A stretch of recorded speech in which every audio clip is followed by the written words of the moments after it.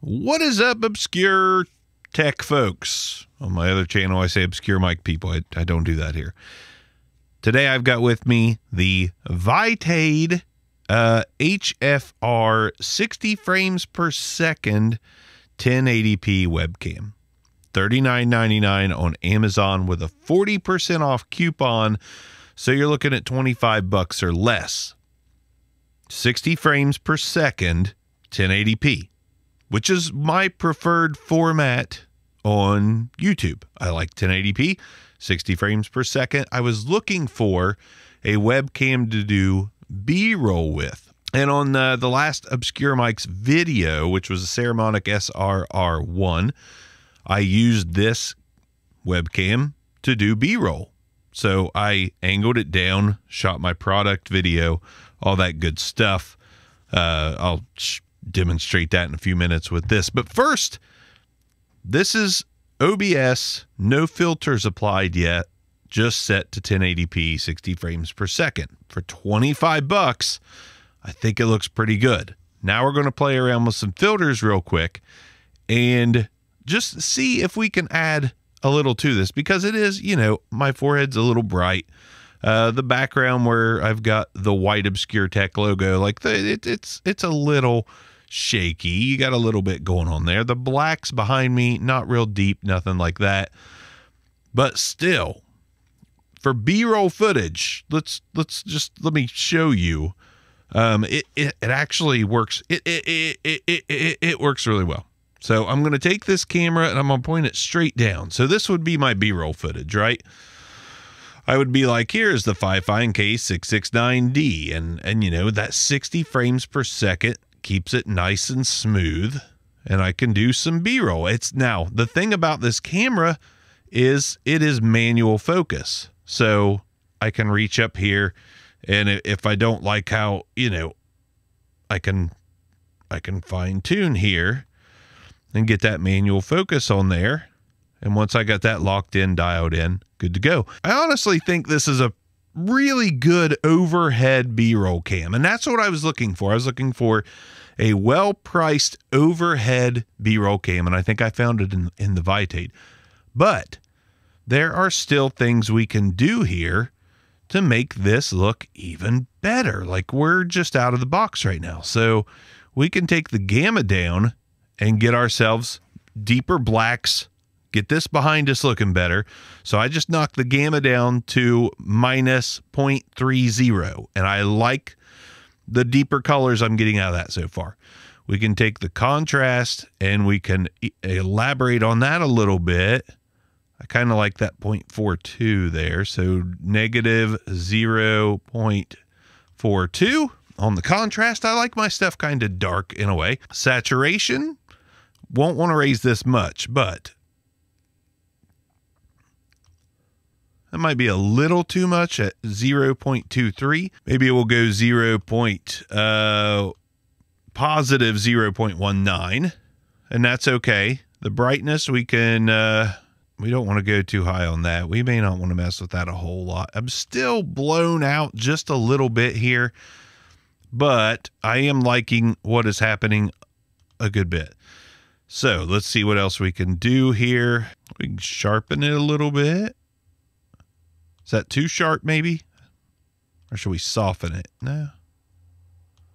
0.07. We'll sharpen it a little bit. Still got that flicker going on. I don't love that. Usually that's not a problem, but the white screen not helping. Maybe brighten up the gamma just a tiny bit from where it was. Still got that glow on the forehead sort of, but I mean, in my opinion, $24, 60 frames per second. Let's see what our B-roll looks like now that we've applied all this.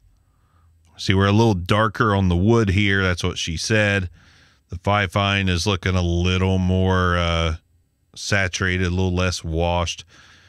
The colors are okay, but again, for a B-roll camera, kind of dig it. And then, you know, you got the lighting too. I can adjust some of my lighting here. I've got a little strip light here, a little less blowouty on the forehead. I've got a shiny forehead anyways, but the Vitade, $23 manual focus. Let's mess around with that a little bit. Blurry. We can get a little less grainy by adjusting the focus a little bit. Again, let's try a different background here, because that's kind of the main problem I have right now. Like this, I could be okay with this. Like I could actually, this isn't so bad. Again, there are some bright spots there, but we're talking $23, 60 frames per second. You know, a little bit different lighting. I've got a lot of lighting because this is not my main camera. So still somewhat happy with it. Let's change the background. We'll go with this. It really picks up that light. It's my overhead light is what it is. If it wasn't for that, maybe it's the angle too. Maybe we can come down. Yeah, that just kind of reflects that light in the middle. But we've gotten rid of the flicker, so that's a plus. There we go. We've knocked a good bit of that light out just from angle alone. So there we go. How's that?